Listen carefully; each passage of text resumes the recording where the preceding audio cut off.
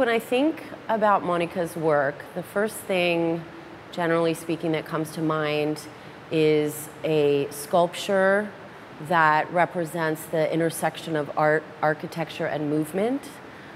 Her sculptures are in this fascinating three-dimensional place where they're kind of coming out of the architecture, so they're not quite architecture, but they're also art objects, and yet they also seem to be moving. There's a lot of dynamism in her works.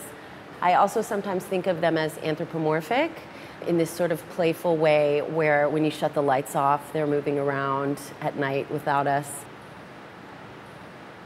Warsaw is so important as a context for Monika's work.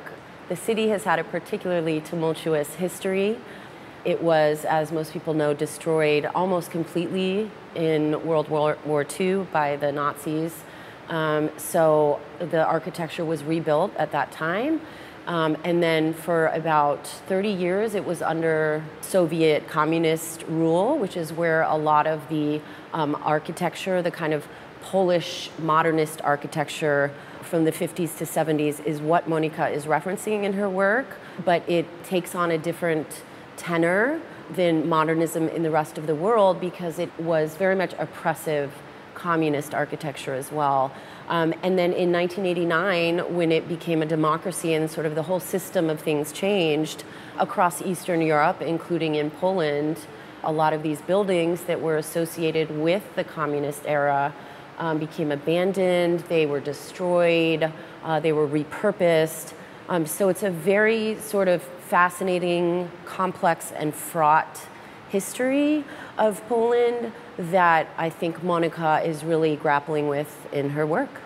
Taking these architectural structures from that era, which are these very highly contested psychological spaces, replicating them and then kind of twisting them, turning them, and crunching them up into these new, non-functional, dystopic forms.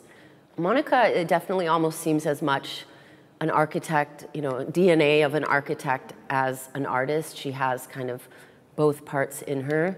Starting with the Bauhaus and moving into the international style, people like Mies van der Rohe and Walter Gropius and of course Le Corbusier. I think that Monika loves that aesthetic. I know she's delved very deep into, for example, Mies van der Rohe's archives. She has specifically talked about referencing this kind of architecture in her work. I think it has sort of a more layered meaning for people from Poland because, in a way, modernism is directly linked to communism and to oppression. These kind of clean, open, honest, as they used to call them, the architecture was so honest, the raw materials. They were also used to suppress and to control people's movement in spaces or not movement, so to speak. So it became seen, I think, not just in these kind of purist modernist ideals, but also as a kind of a darker side. I think that her work has so many layers. It has the Polish and Warsaw-based context. It has a minimalist sculpture, global perspective. She's definitely taking from specifically sort of the US minimalists.